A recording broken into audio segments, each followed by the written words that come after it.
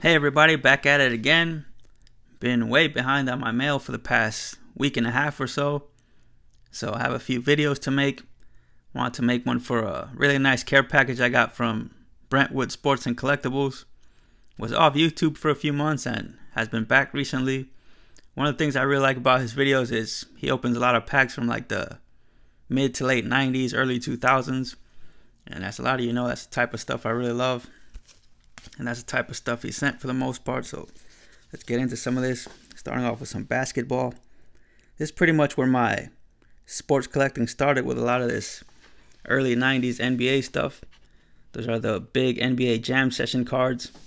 I had a few of those, but they were always tough to protect because obviously you need the big top loaders for that, and I could never find them. But there you have Greg Anthony and Charles Smith. There's a really cool Bulls versus Knicks card. Had so many great battles back in the day. The NBA overall was so much more competitive around that time. Here's some Patrick Ewing stuff. Any Knicks fan will tell you can never have too many Patrick Ewing cards. We got one from Fleer, Hoops. This one I didn't have from Topps. Didn't have this one either. Topps rebounding leaders. And always love this one from Upper Deck. Team checklist card. Nice artwork there. Here's some John Starks. Another great 90s Nick. Didn't have this one from SP. Really like the design on those. Even got foil on the back, which I thought was pretty cool. You got the Upper Deck Jams. Here's some Allen Houston. Another one of the more recent great Knicks. Really was robbed of some years toward the end of his career. Was putting up some really good numbers. Had such a sweet jump shot.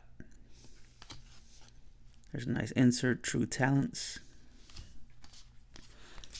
Some Doc Rivers cards. There have been rumors around here that if he doesn't go back to be the coach of the Clippers next year, that the Knicks might be interested. But me personally, I'd like to see Mark Jackson be the next coach of the Knicks. But we'll see what happens. Here's some more kind of random 90s Knicks. You got Trent Tucker, who actually won some championships with the Bulls.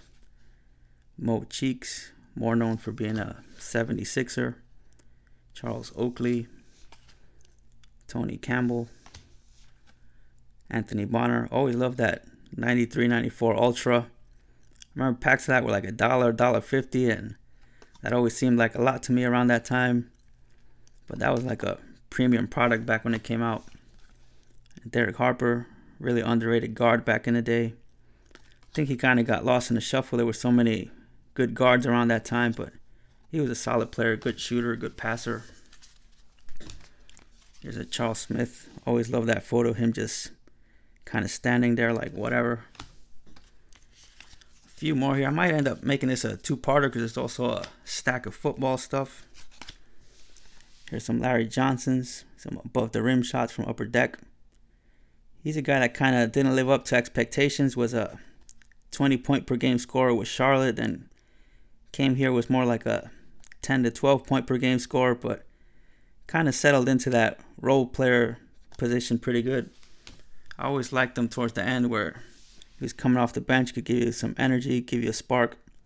Then obviously knock down that big 4-point play in the playoffs.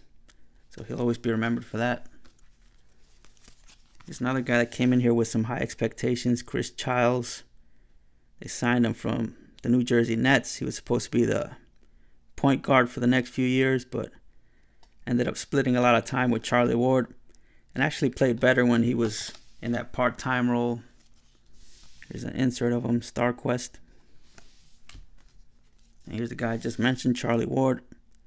Knicks had a lot of players like him around that time who weren't like ultra talented, but just knew how to play the game. Feel like they've kind of gotten away from that. Just been chasing stars the past decade or so. Here's another guy from around that time, Kurt Thomas. He became one of my favorite Knicks. Again, not really talented, but just a real hard worker. Developed into a solid NBA pro. Stuck around the league for like a decade. Good rebounder. Good mid-range shot. Marcus Camby.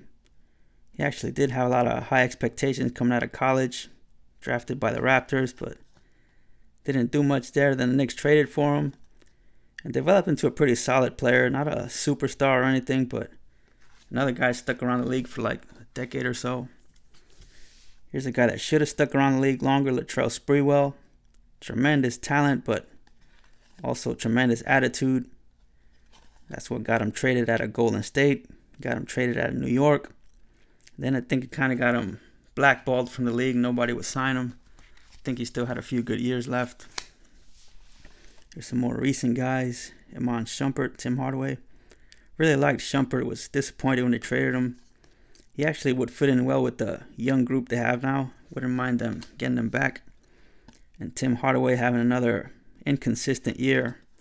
A lot of injuries, a lot of ups and downs with his jump shot. Don't think I have that rookie of him. He's another guy that was always injured.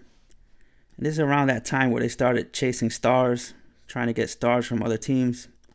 Tony McDyess was a superstar really for many years with the Nuggets and the Suns, but always had a lot of injuries. Then the Knicks traded for him, had even more injuries. I don't even think he played more than like 20 games or so with the Knicks, but really nice card of him there.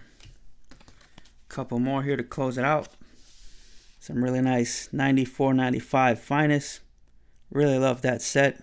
Charles Smith and Patrick Ewing right there. I know they tried to kind of reuse that design in the baseball set last year, but nothing can beat the originals right there. And so that's going to end the basketball. I'll pause right here, and I'll be right back with some football.